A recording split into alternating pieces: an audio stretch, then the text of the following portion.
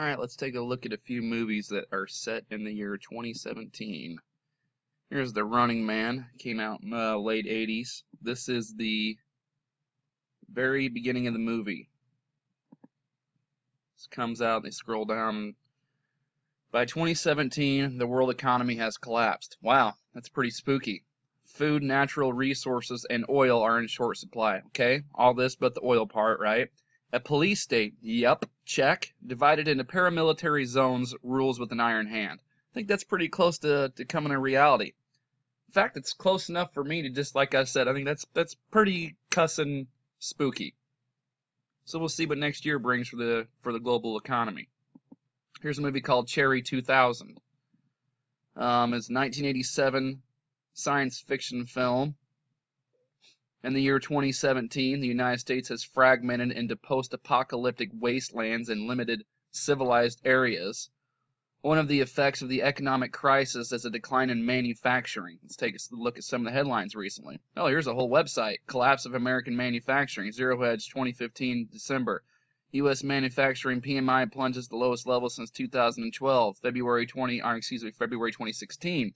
U.S. manufacturing collapse out of control. Business Insider. The collapse of U.S. manufacturing is centered on one sector. Blah, blah, blah. Okay, so moving on.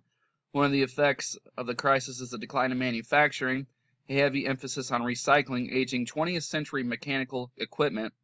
Society has become increasingly bureaucratic and hypersexualized, with the declining human sexual encounters requiring contracts drawn up by lawyers prior to sexual activity. At the same time, robotic technology has made tremendous developments, and female androids are used as substitutes for wives. There is a show that was on Showtime. Actually, I think it's still running. Either way, it's a show on Showtime called Dark Net, and I believe it is if you just go take a look for it yourself, I believe it was like the second episode, and it shows a bunch of men marrying virtual girlfriends. No kidding. They have a wedding and all. Like, they kiss their Game Boy screens and everything. There are sex robots being invented, virtual reality sex, all sorts of stuff. So this sounds pretty mother cussing close to me. Again, so close it's just downright spooky. It's like they almost knew ahead of time. It's really weird, isn't it? How about this movie Barbed Wire? Barbed Wire, a 1996 American action science fiction film based on the Dark Horse comic book series of the same name.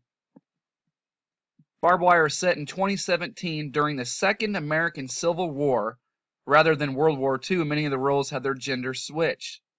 Barbed Wire owns the Hammerhead. It's like Phoenician Hammer nightclub in Steel Harbor, the last free city in the United States ravaged by the Civil War. Boy, a lot of people saying that this election could potentially end or erupt a civil war in this country.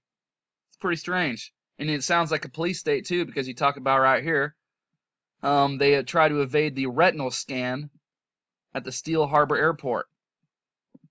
These movies sound awfully prophetic, don't they? And then you get to this. This is the 1988 Economist cover. Get ready for a world currency.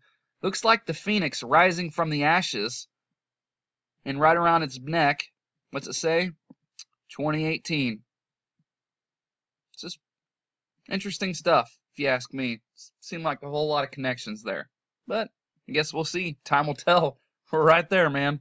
Half that stuff in those movies already came true anyway. But just saying. Thanks to my subscribers, and thanks to everybody for watching.